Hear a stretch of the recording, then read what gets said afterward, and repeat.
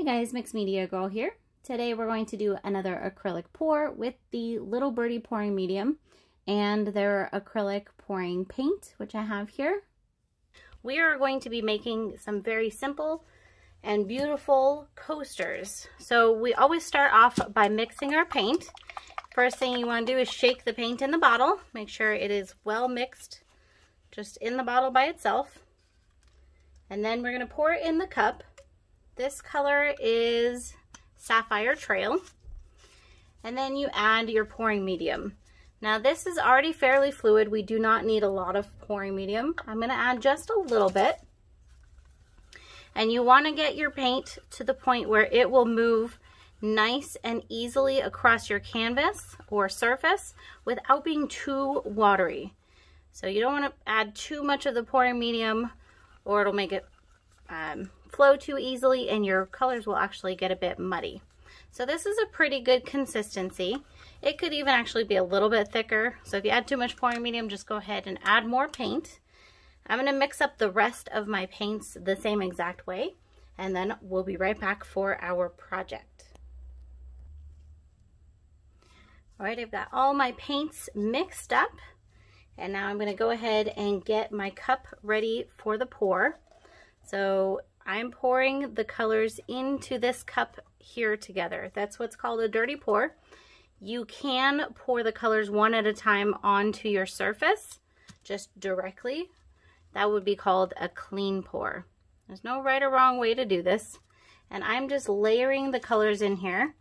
I've got the blue, teal, white, and black.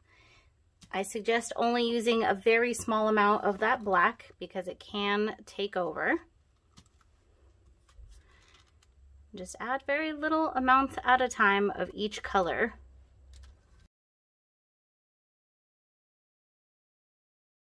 All right, that should be plenty of paint. So I'm going to pour these in a method called a tree ring, which means I'm going to go in the middle here and I'm going to just go in a little bit of a circle. Now you don't need a lot of paint for these guys, and these are wood coasters from Little Birdie. Okay, so I'm just pouring a little bit in the middle here. Make sure I get my paint spread out pretty evenly, and then I may come back and add a little bit more as needed. But for right now, this looks like it will be plenty.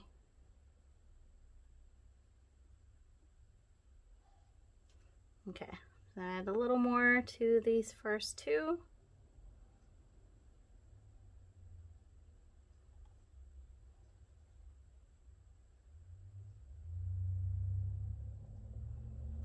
All right, now we're gonna go ahead and just take them and slowly start tilting. I like to go in a circular motion here. And you're just gonna go slowly. Eventually, you'll get to the edge there and you will run the paint off because we want to cover our edges as well. But another thing you can do is once these are dry, you can actually paint the edges a separate color. So sometimes I like to go in there with some gold or silver or just some color that goes along with it.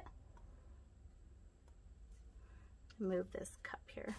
I have these set up on cups so that they can dry nicely. And you probably see why I say don't use too much black. The black can really take over. I hardly put any of it in there, but you can definitely see it. All right, here's our first one.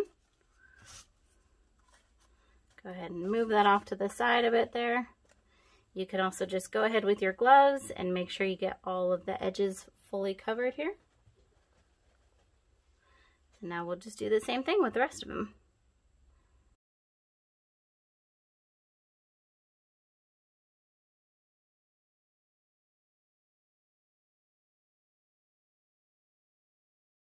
All right, I've got the 4 coasters done. So I'm gonna go through and make sure I get all of the sides covered, and then I will bring you guys in for a close-up.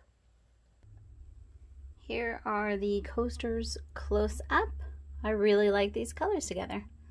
I think I could have gone with a little bit less black, but that's okay. These are beautiful. So as I stated earlier, you can cover the edges with a different color after these are dry. And then to seal coasters, I use resin. I think that's the best thing to seal them with to really protect them and make them so the cups don't stick and they don't get ruined. So there you guys go. I really hope you enjoyed this video. So please let me know what you think down in the comments. Make sure that you are subscribed. And don't forget to check in the description for the list of all the materials. And I'll see you all next time.